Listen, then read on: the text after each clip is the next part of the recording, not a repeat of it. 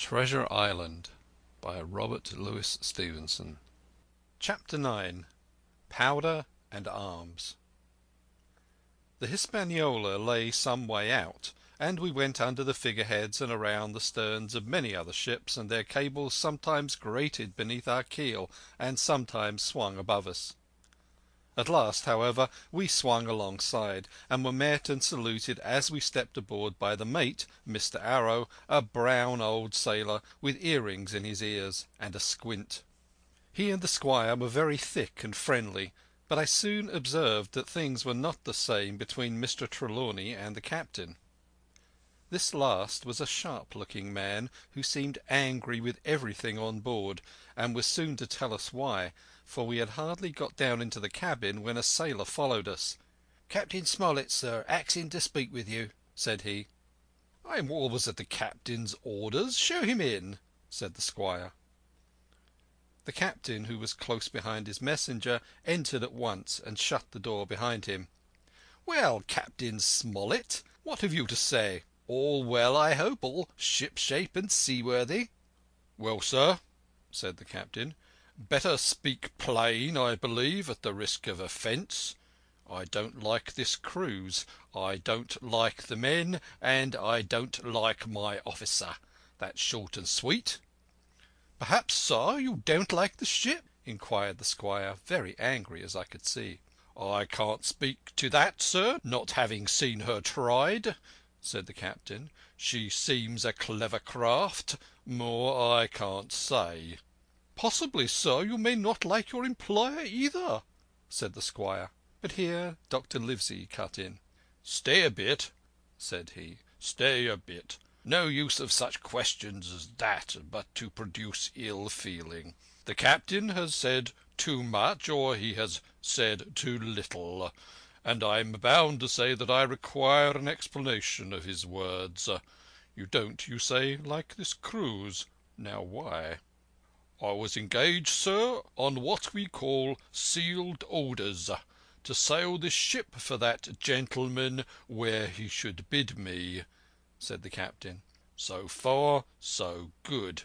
But now I find that every man before the mast knows more than I do. I don't call that fair, now, do you?"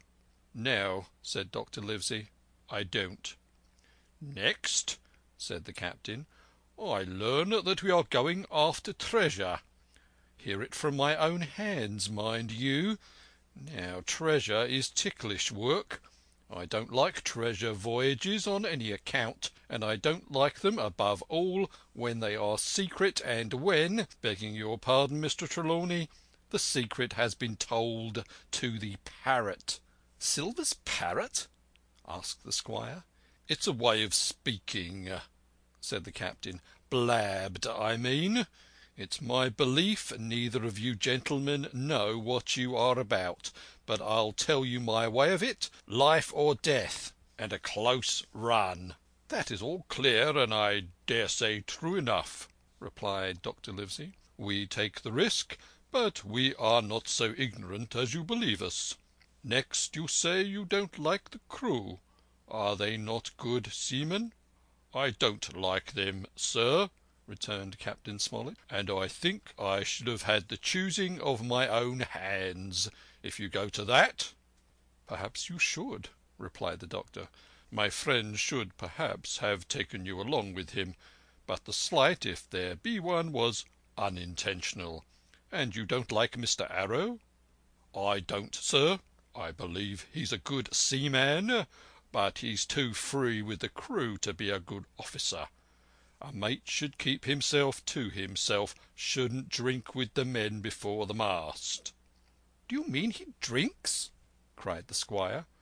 "No, sir," replied the captain. "Only that he's too familiar." "Well, now, and the short and the long of it, captain?" asked the doctor. "Tell us what you want." "Well, gentlemen, are you determined to go on this cruise?" "Like iron," answered the squire. "Very good," said the captain. "Then, as you've heard me very patiently saying things that I could not prove, hear me a few words more. They are putting the powder and arms in the fore-hold. Now, you have a good place under the cabin. Why not put them there? First point. Then you are bringing 4 of your own people with you, and they tell me some of them are to be berthed forward. Why not give them the berths here besides the cabin? Second point. Any more? Asked Mr. Trelawney. One more, said the captain. There's been too much blabbing already. Far too much, agreed the doctor.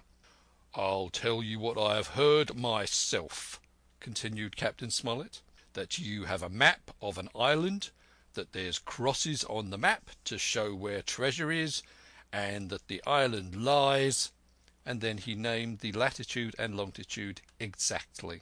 I never told that, cried the squire, to a soul. The hands know it, sir, returned the captain. Livesey, that must have been your Hawkins, cried the squire. It doesn't much matter who it was, replied the doctor, and I could see that neither he nor the captain paid much regard to Mr. Trelawney's protestations. Neither did I, to be sure, he was so loose a talker. Yet in this case I believe he was really right, and that nobody had told the situation of the island. "Well, gentlemen," continued the captain, "I don't know who has this map, but I make it a point it shall be kept secret even from me and Mr. Arrow. Otherwise, I would ask you to let me resign." "I see," said the doctor. "You wish us to keep this matter dark, and to make a garrison of the stern part of the ship, manned with my friend's own people, and provided with all the arms and powder on board. In other words, you fear a mutiny." "Sir," said Captain Smollett, "with no intention to take offence, I deny your right to put words into my mouth. No captain, sir, would be justified in going to sea at all if he had ground enough to say that. As for Mr. Arrow, I believe him thoroughly honest. Some of the men are the same, all may be, for what I know, but I am responsible for the ship's safety and the life of every man jack aboard of her. I see things going, as I think, not quite right, and I ask you to take certain precautions, or let me resign my berth, and that's all." "Captain Smollett," began the doctor with a smile, "did you ever hear the fable of the mountain and the mouse? You'll excuse me, I dare say, but you remind me of that fable. When you came in here, I'll stake my wig you meant more than this." "Doctor," said the captain, "you are smart. When I came in here I meant to get discharged. I had no thought that Mr. Trelawney would hear a word." "No more I would," cried the squire. "Had Livesey not been here, I should have seen you to the deuce. As it is, I have heard you. I will do as you desire, but I think the worst of you." "That's as you please, sir," said the captain. "You'll find I do my duty." And with that he took his leave. "Trelawney," said the doctor, "contrary to all my notions, I believe you have managed to get 2 honest men on board with you. That man and John Silver." "Silver, if you like," cried the squire. "But as for that intolerable humbug, I declare I think his conduct unmanly, unsailorly, and downright un-English." "Well," said the doctor, "we shall see." When we came on deck the men had begun already to take out the arms and powder, yo-hoing at their work, while the captain and Mr. Arrow stood by superintending. The new arrangement was quite to my liking. The whole schooner had been overhauled. 6 berths had been made astern out of what had been the after part of the main hold, and this set of cabins was only joined to the galley and forecastle by a sparred passage on the port side. It had been originally meant that the captain, Mr. Arrow, Hunter, Joyce, the doctor, and the squire were to occupy these 6 berths. Now Redruth and I were to get two of them, and Mr Arrow and the captain were to sleep on deck in the companion, which had been enlarged on either side till you might almost have called it a roundhouse. Very low it was still, of course, but there was room to swing two hammocks, and even the mate seemed pleased with the arrangement.